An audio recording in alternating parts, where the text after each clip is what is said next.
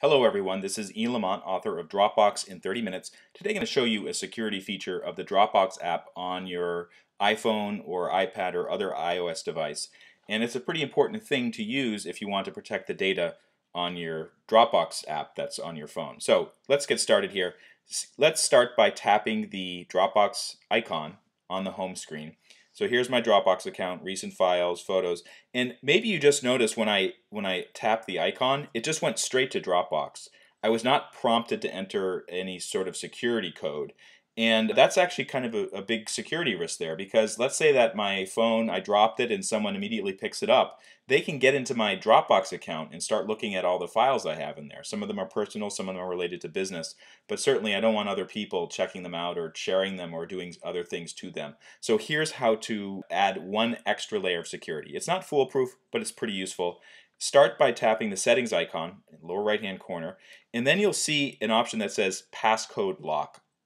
I don't remember what the Android version says. It might be PIN or something like that. But basically the idea is if you tap that, you can add a 4-digit passcode to your Dropbox account. And I'm just going to give a dummy one. So let's just call it 9876.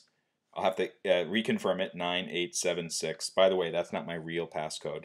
And now that means that people will have to enter a passcode in order to check out in order to get into my Dropbox account.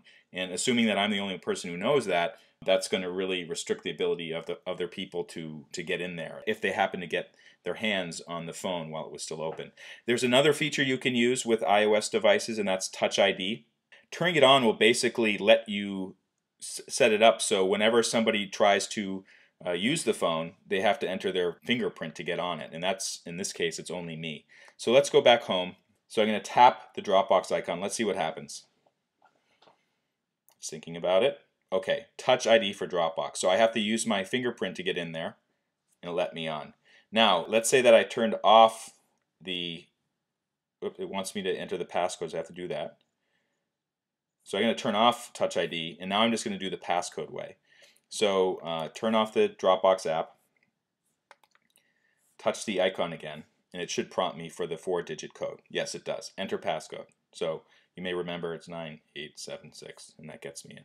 Okay, so for more information on how to get the most out of Dropbox, either the Dropbox app or the web version of Dropbox or the application you may have on your computer, check out my book, Dropbox in 30 Minutes, available from in30minutes.com. Hope to see you soon.